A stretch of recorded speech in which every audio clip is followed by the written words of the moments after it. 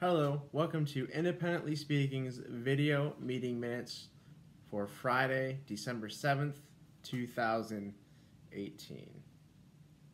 Our Toastmaster of the day, Sharon Stottle, kicked off our meeting with the theme of gifts, as is in the holiday season.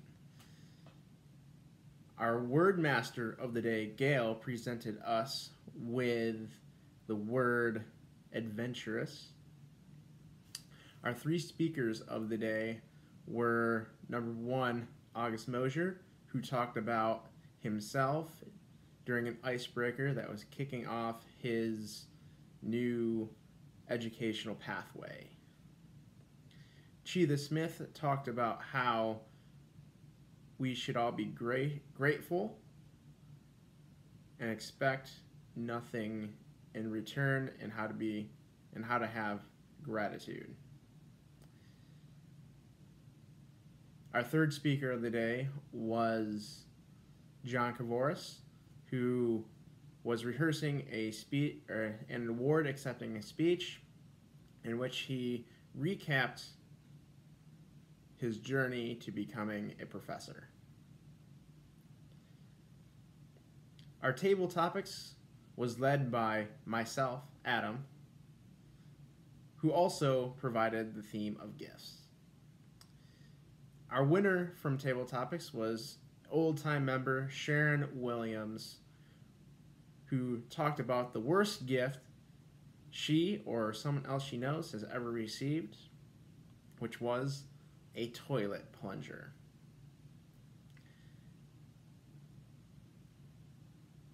Our evaluation portion of the contest was led by Ryan Franks.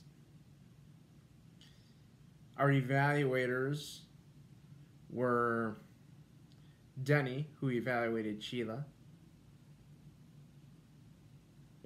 Denny evaluated August.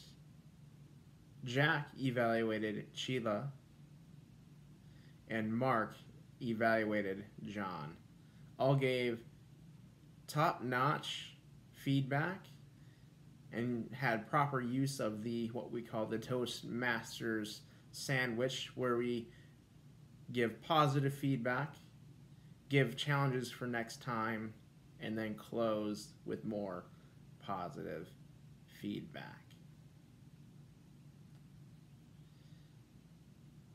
As far as announcements are concerned, on January 12th, which is a Saturday, DeVry, at the same DeVry University building in the same room, we will be holding the Area 54 contest.